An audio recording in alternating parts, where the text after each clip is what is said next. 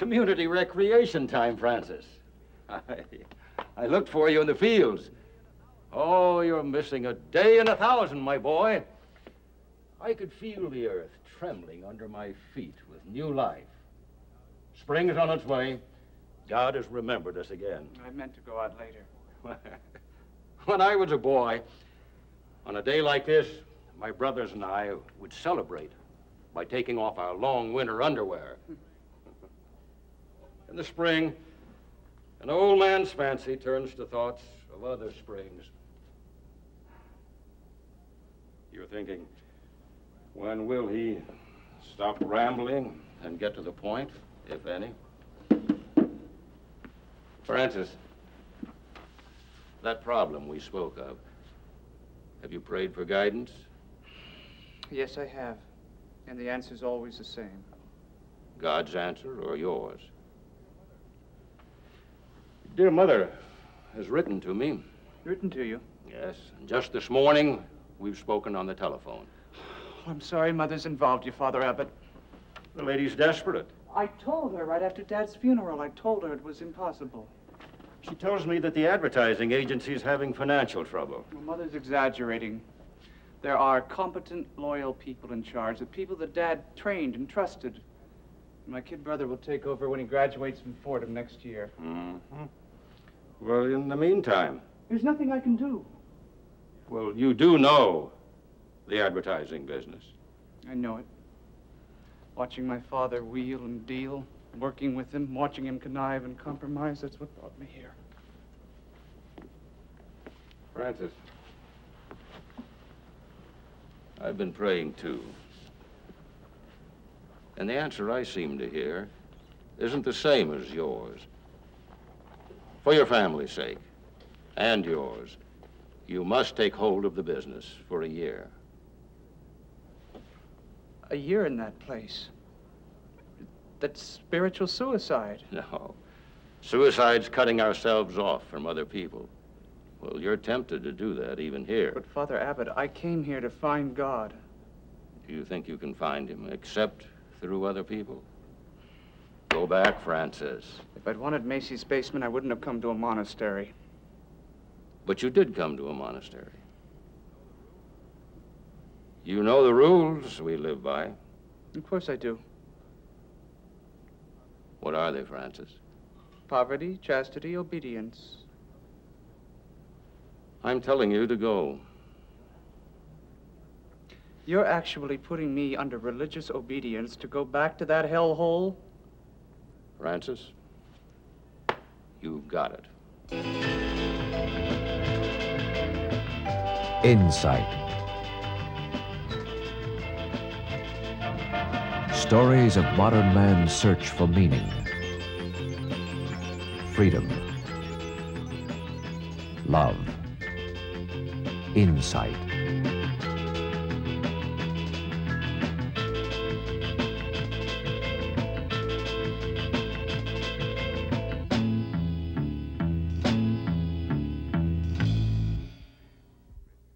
Every human being wants a rich, happy life, full of meaning and purpose. There's no dispute about this. We start to disagree when we try to decide where we can find that kind of happiness and what we have to do to get it. Some people think that they can get this happiness by making more and more money and by consuming more and more things. Other people look for happiness deep within themselves.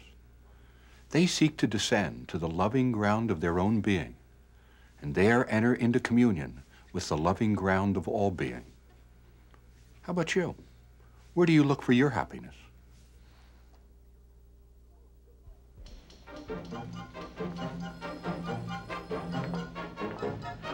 Oh, good morning, Mrs. Jeffries. Francis, you remember Sarah? I'm going to be your secretary, Father. Brother Francis. For the next year, Mr. Jeffries will do nicely, Sarah. I'll tell Mr. Ryan you're here. Thank you.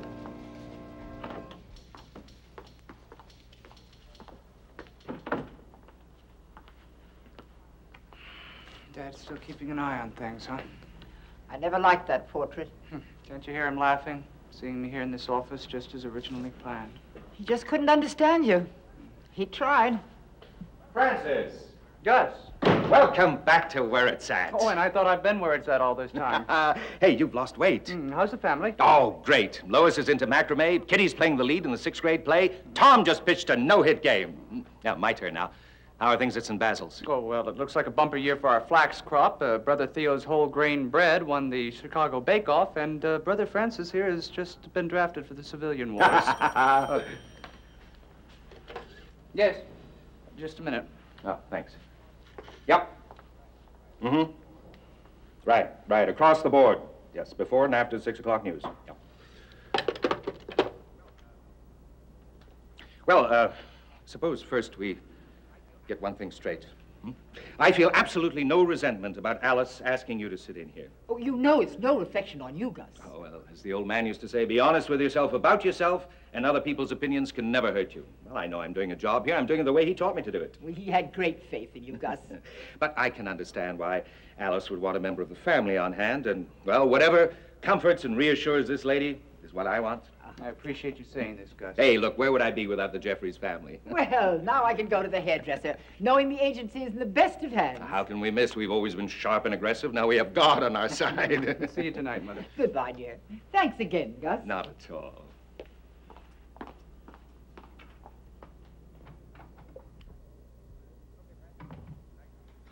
Okay, Francis. Niceties observed. Down to business. Now, I see no reason why we can't ride this operation in tandem, pedaling together. All major policy decisions, we collaborate. But I can relieve you of the responsibility for most of the details, account servicing, copy approval. Excuse me, sir. They're waiting for an okay on these proofs. Oh. Hey, you should be doing this. Give me a day or two. Thanks.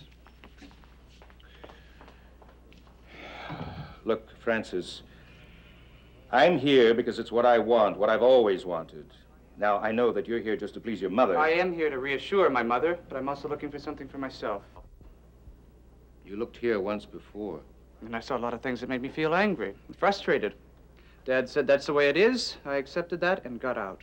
That's still the way it is. Mm-hmm. But now I'm in a different position. So don't spare me anything, Gus. I want to be just as involved on every level as you are. You're the boss. For a year.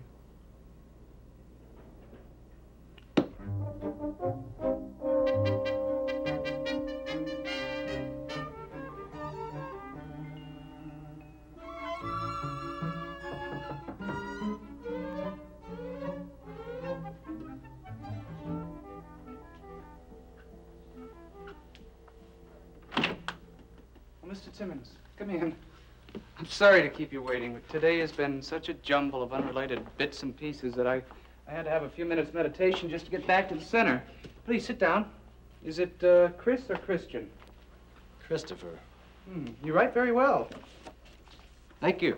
I'm glad you like the Cersei campaign. Well, I didn't say that. I said you write well. Well, Gus felt I'd come up with just the right note on that copy. He wanted me to get your okay. Do you write anything besides commercial copy?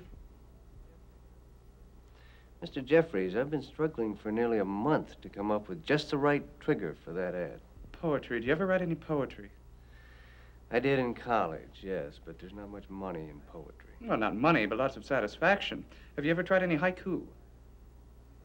As a matter of fact, I have a notebook filled with my haiku attempts. Oh, yeah? Isn't it a great discipline? 17 syllables. Life. A butterfly on a swaying grass blade. That is all, but exquisite. Enviable leaves becoming so beautiful just before falling. But I don't see what haiku has to do with selling Cersei deodorant. Oh, we're not talking about Cersei. We're talking about you. Where do you want to go, Chris? Where do I want to go? Yeah, do you want to spend the rest of your life here writing commercial copy? Or are there books to be written, maybe plays? Look, I give this shop its money's worth, 50, 60 hours a week, every week. What I do with my time is my business. Oh, so you've managed to divide the inseparable self into tiny compartments, absolutely no spillover. Why don't you like my copy? Why do you think it's good? It's strong, hard-hitting stuff. Are you a lonely loser outside the inner circle? Be in with Cersei. Uh-huh. You have the brains, you have the brawn, but he has the bird. Why? Are you offending? Be certain with Cersei, the deodorant that magnetizes every male. All right, now look, you're communicating, no doubt about that. But what you're appealing to is fear, insecurity. That's what motivates buyers. Everybody's vulnerable. Your father taught me that. Find a weak spot and hit them right there. And you enjoy that technique. Mr. Jeffries, I'm hired to write copy that will sell Cersei deodorant. I'm not producing Socratic dialogue. Your only responsibility is to Cersei. And this agency, yes, sir. Well, what about your obligation to yourself? And to the millions of people who can be affected by what you write? I really don't know what you want from me. Look, what do you want from you? Now, mightn't there be a positive approach?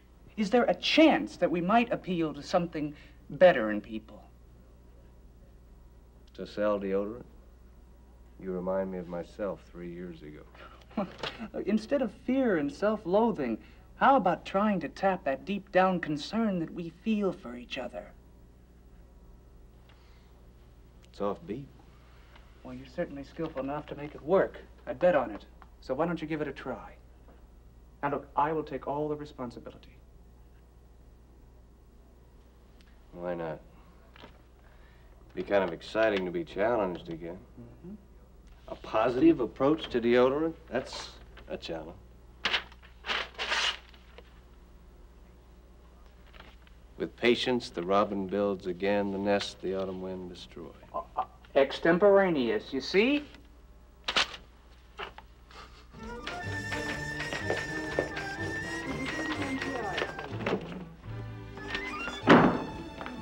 Is this your idea of collaboration? Excuse me. I okayed the original layouts that Chris did. Now I find that independently you rejected that copy and sent the client this watered-down pap. Did you realize you probably cost us the account? Look, if you want Chris to write sermonettes for you, fine, but don't mess with the copy. Mr. Hopkins, would you repeat what you just told me? I said this new ad campaign's the best thing you've done in years. It took me completely by surprise. And I realized we'd been too predictable lately, hitting the same old notes. This is fresh, novel.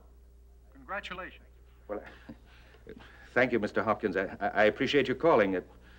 Goodbye, sir.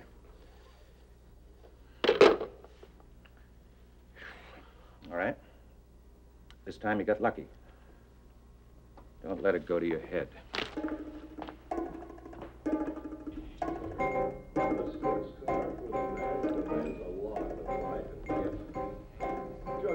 Oh, that thing hangs like a sack on her. Come on, Laurie. Turn it down, baby. Love it. Love it. Take two. Well, that's as sexy as Whistler's mother.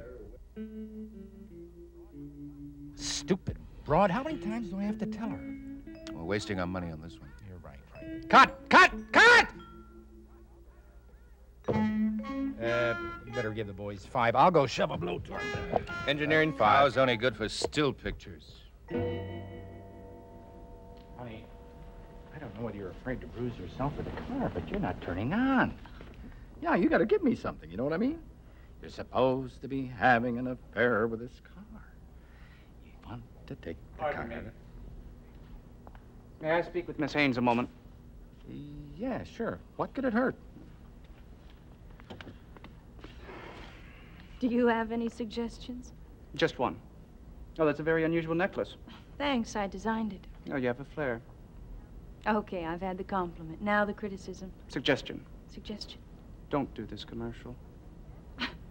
When you make a suggestion, it's a beaut. Well, why let yourself be used like this? I'm a model. You get paid to let them merchandise your sex appeal. So? So it's demeaning for you, and it's dishonest as advertising. Dishonest? Who are you? Francis Jeffries.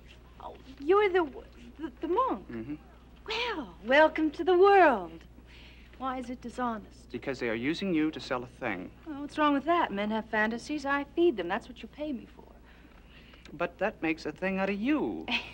Wait a minute. What do you know about sex? If the world's too much for you, go back to your monastery. Francis, we're ready. Okay, I get paid, but everybody uses sex to sell. Look at the ads in the magazines and TV. It's the way we live. Why blame me? No, I am not suggesting you change anyone but yourself. Look, if I didn't do this, some other girl would. Well, that says something about her, but we were talking about you. Thanks for this sermon. Why should I be the exception? Because you are exceptional. And you'll be so much happier when you stop denying that. Francis, you're holding us up. What difference does it make to you how I earn my living? A few days ago, I would have said no difference at all, but you know the expression, no man is an island. Francis, this is costing us $50 a minute. Any man's death diminishes me because I am involved in mankind. Let's not worry about mankind. Let's concentrate on you. I'll buy you lunch. Walk out? Well, I suppose I paid you not to do this commercial. I don't want your money. But you can buy me lunch. Francis, where are you going? Francis! Hey!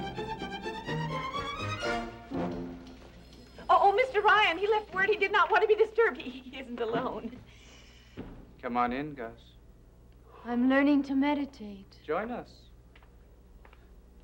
Francis. Already I feel different, more calm.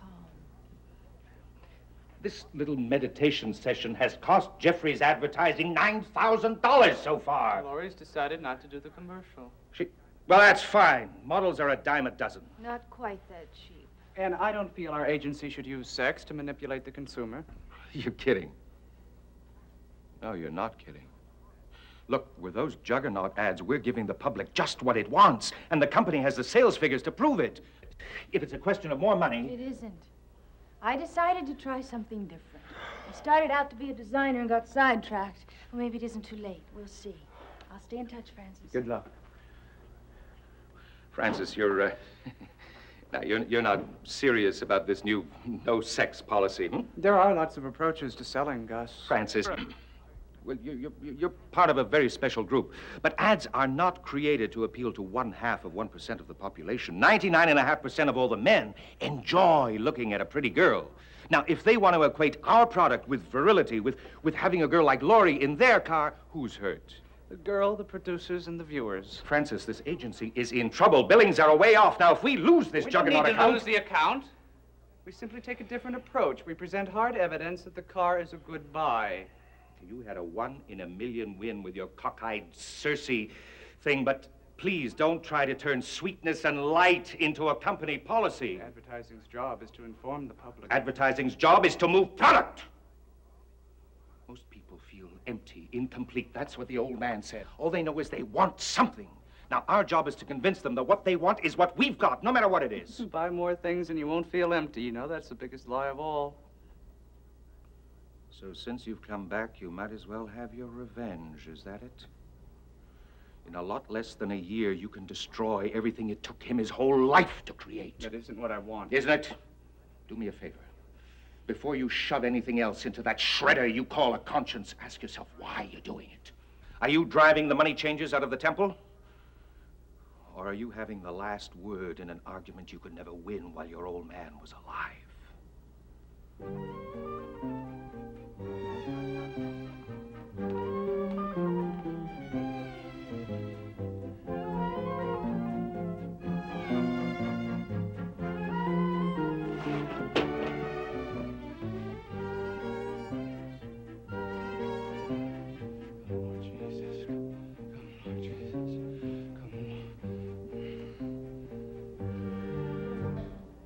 Juggernaut rejected the tape? Well, of course they rejected it. A middle-aged mechanic in greasy coveralls talking about gear ratios? What now? Oh, I don't know. Maybe we can still save the account with my original concept. Have you heard from Laurie? She has a job, apprentice designer at Enamel Art. She sounds very happy. Oh, great. Oh, excuse me, Mr. Winkler of Crawford Laboratories. We're meeting in my office. Wait, just a minute. Why wasn't I told that Mr. Winkler was coming in? Look, I know Winkler. He and I are old friends. I understand just what he wants. But I haven't seen any proposals, any files. What is this product?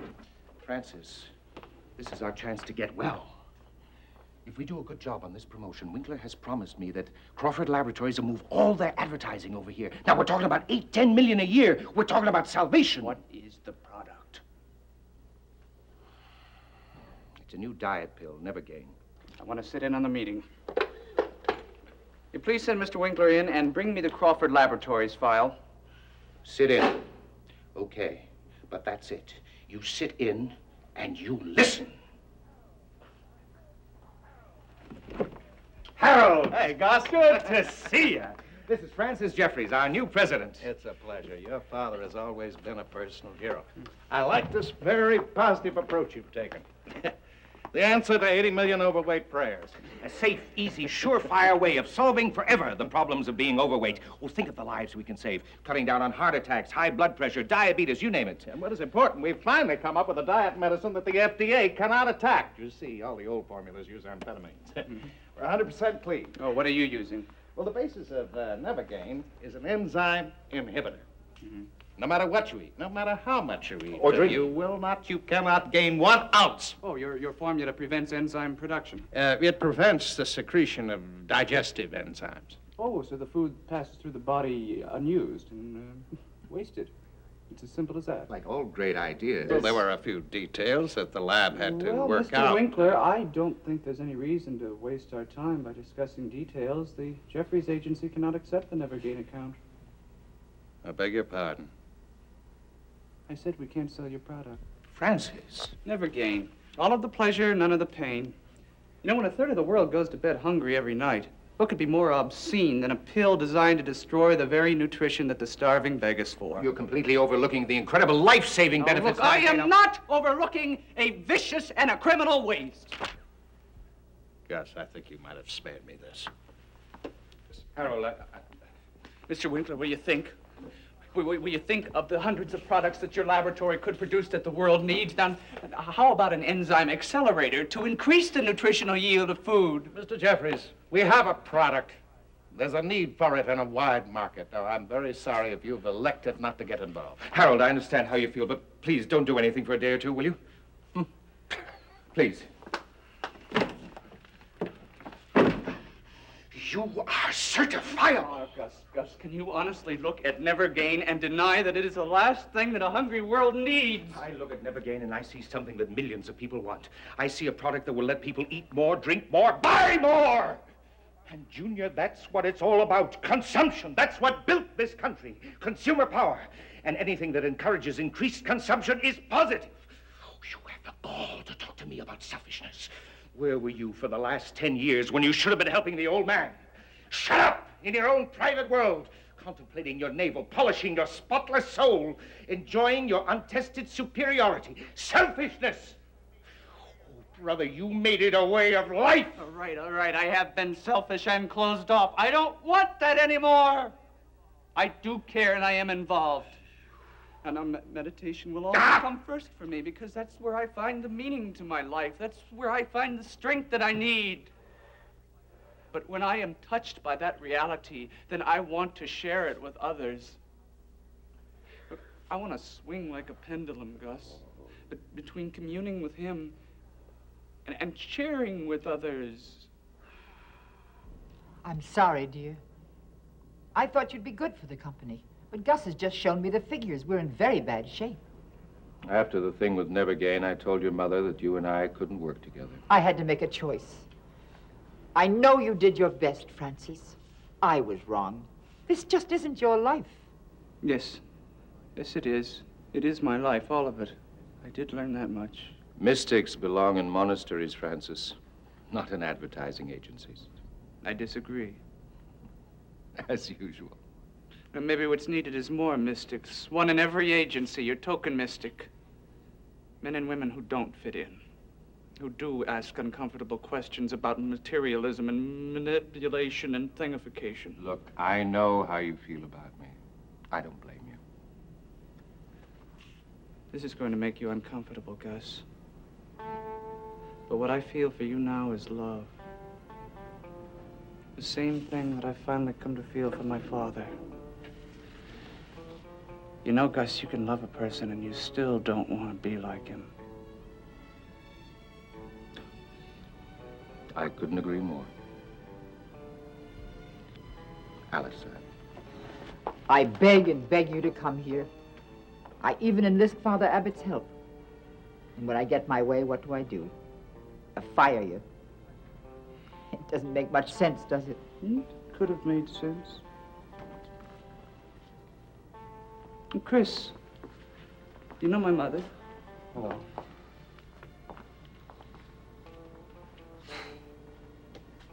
Gus told me. I'm sorry. I'm sorry, too. What now? I'll go back. With patience, the robin builds again? The nest the autumn wind destroyed. Thank you, Francis. It was a very short year, Francis. I failed, Father Abbot. Isn't that what you intended? Yeah, maybe at first, but then I became involved. I began to care. You found it wasn't as bad as you feared. Oh, no, the system was every bit as bad. But the people involved, I guess I got to know them better, and I found them, well, very beautiful. Well, then why do you say you failed? Because I wanted to change the system. I wanted to make it honest and more humane, and I didn't. I almost bankrupted the company. I got fired. Were you faithful to yourself? I tried to be, but I hurt the people I wanted to help, people that I love. You're hurting very badly yourself, aren't you? More than you've ever hurt before? No, Francis. The Lord has a strange way of measuring success. He's not so concerned with how big the harvest as with how well we plant the seed. I didn't plant any seed. I stomped on it. Where do I go from here? Where do you want to go? I want to come back. Why? To hide out from the big, bad world? No, it's just somehow, and I can't explain why, but I feel God wants me here. Now, I guess he's got someone else to plant the seeds, but maybe from here I can reflect a little bit of the sun. So what do you say? You got any room around here for a broken-down huckster? To tell you the truth, Francis, somebody's got to do something to move Brother Theo's whole grain bread.